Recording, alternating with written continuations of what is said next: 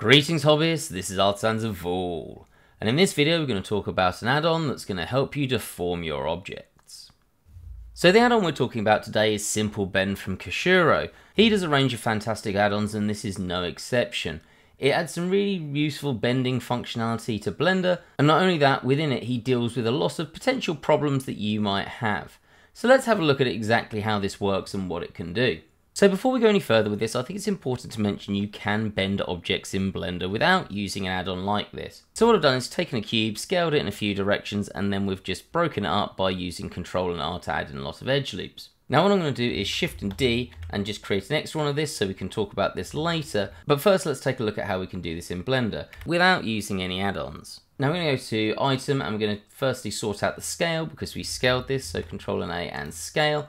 And then we can go into our modifier panel over here and add in a simple deform modifier. We can change that to bend, and then we want to do this in the Z axis, and it's still not looking right even though we've got all of these vertices and edge cuts in place.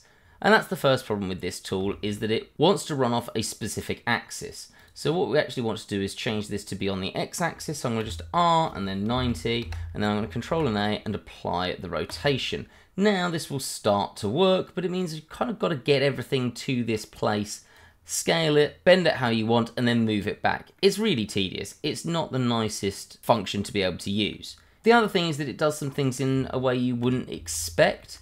So for example, if I, let's say, select these, and I just want to bend this part, not the flat edges either side, we can do that with this restrictions. What we need to do is come in here, create a vertex group, assign it. I'm always going to deselect and then select it to check that's working. Go back to the modifier and then select the vertex group where you want this to work, except for it's now done this, which is not probably what we wanted to happen. We wanted to have this bend round and then the other parts remain straight. So again, it just doesn't really do what we want it to do in a number of different ways.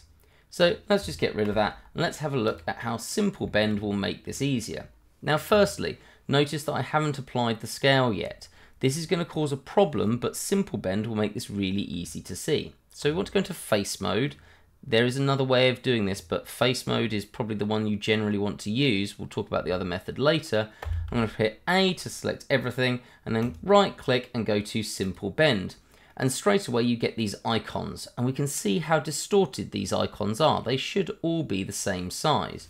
This is Simple Bend's way of showing us that our scale is messed up. We could still work with it this way if we wanted to, but it's not going to work exactly the way we might expect. So I'm going to escape out of that, go into object mode, Ctrl and A and apply the scale. So we need to start with that same step anyway. It's just that Simple Bend gives us an indicator to let us know that we're going to do something that's going to cause a problem. So let's right click and then we'll go to Simple Bend again. We get these and you'll see that now all of these axes where we can deform from are the same size. And then we just pick our axis and we just flex it.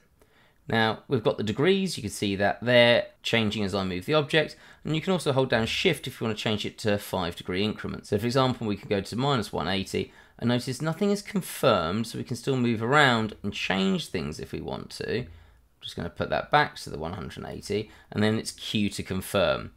I would rather that it was space to confirm. I don't know why they did that, but that's the way it is. And then we've got this nice C shape. So a really useful add-on. The other thing we can do if we just get rid of this is we can do probably what we'd expect to be a more understandable result if we select these points here and then once again right click and Simple Bend, we get it bending along those points but the other ones remaining flat. This is more what we expected, or I would argue we expected to happen. When we created a vertex group earlier, it just didn't work. So a really nice tool. Now the other thing we can do, which is great, is we don't have to flex it in this way. If you press C, then it will change the way it flexes. So for example, if I press C one time, it will leave one section as it was and then just flex the other one. Or we can press C again and it will do it the other way around. Or finally C again and then it's flexing both of them. It's like we're folding something in half.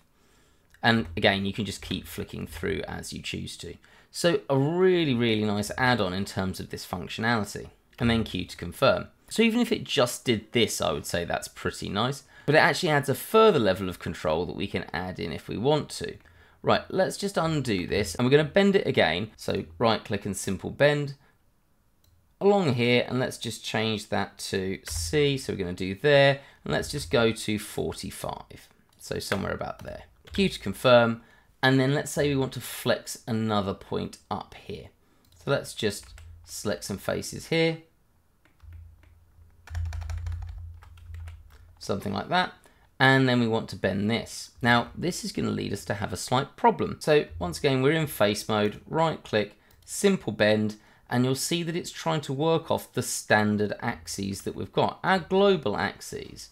And this makes sense normally, but if I try to flex it this way, you're going to notice that we start having some issues. Or if I just escape out of that, and we'll try that in a different way, let's try these ones, we can get again this sort of working, but it has some problems. It's not doing what we'd expect to do because it doesn't quite understand what we're trying to tell it, because this isn't at a 90-degree angle. It's not on the X, Y, or Z axis. So instead, what we can do is go into edge mode. Now, what this does, we still keep the faces selected that we wanted to have, doing the deformation, but this time we're going to unselect 2 of the edges, and then we're going to reselect them. Now, this has to be in a specific order. We firstly select one in the direction of the way the mesh is, I guess the word would be flowing.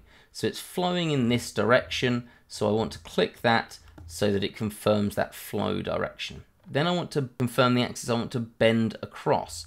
So I want it to bend in this direction. Now in most instances, that actually won't matter too much. I could have probably done those in the other order here and it wouldn't have made a big problem because I can just change the axis that I'm going to deform along by hitting W. But if I right click and come down and go simple bend, you'll see now we don't get the choice of the axes, but it's bending around those 2 points, which is really handy. We can press C still, so we can go to the other side or have both of them, so we don't lose any of that control that we might have wanted. We can press W to change the axes that we're working in. So for example, we could go there, but this is what I wanted. So we're going to go there, I'm going to shift and go to 45, and then we've got this perfect sort of elbow turn. And no strange deformation because we've got this customizability using those edges. And to me, this tells me a lot about this add-on and how well it's been thought out. I'm not surprised coming from Kishiro. He has some absolutely amazing add-ons, but just little bits like that are a really nice touch. Now let's say that we actually wanted this to be, I don't know, let's say an armor panel around something. I'm just gonna R and then 90 to have it there, and then let's just go into face mode. E to extrude that out a bit further. So say this is a armor panel that we wanted. Let's make, no, we'll keep it that way. I was gonna say we could make that less extreme, but either way, it doesn't really matter. So what we're gonna do is just go into face mode, select that face, Shift and S, and I'm gonna bring the origin to that face. And then Alt and X, change that pivot from the cursor to the active origin, and then let's do that across there, and then we can S and then X to scale that up on the X axis. So this is going to be some sort of armored panel. Let's go with somewhere around there. Then I'm going to go into edge mode, Control and R, we'll put in a load of edge loops here, and then we're just going to go into face mode, A, and then I want this to have a curve to it. Let's say that this was going on something that's, I don't know, a cylinder. Let's just Shift A mesh and bring in a cylinder. Let's just alternate to bring that over there, and then let's G and then Z that down, and let's S and scale that up. So let's say we had something like this. Let's go to those edges there, Control and B, and we've got that there. And we want to have some sort of other external armor panel. That's just G and then X that across to, I don't know, there. Seems good. So I want to have this bit that's flat and the rest is going to curve round. So let's go into face mode. I'm going to select all of those faces. This is the bit that I want to remain flat. And then I'm going to right click and go to simple bend. Oh, we haven't applied the scale. Notice how quickly it showed us that. I'll just show you one more time. There we go. It's not uniform, so we're going to go into object mode, Control and A, and apply the scale. Then go back into face mode, right click, simple bend, and then we want to bend it in this direction. So we're just going to go to about there. Now we could be doing this differently, so say we had it there or in the middle, but no, this has actually done it exactly the way we wanted to. Let's flex it to about there, and then Q, and then we've got that sorted. And we've got our nice armored, I don't know, let's say this is going to be a wheel. This would be the protection for that wheel. Something like that. Now, just to be clear about this, there are other ways we could go about this. We could be doing things here using the spin tool. I'll put a link to a video in the description about the spin tool, but just the way that I like thinking, I do like creating a larger object and then modifying it as opposed to going bit by bit by bit, which is how you'd use the spin tool. And I do feel this just gives a lot more control and a lot more customizability. Hopefully you're going to find that useful. If you do, there is a link to that add-on in the description. It is an affiliate link, which means it costs you no more to purchase through it, but it does give a little bit of money towards the channel, which helps support the channel and keep it going. If you did enjoy the video, please do hit the like button. If you're not subscribed, subscribe for more great content. And the channel does have a Patreon page.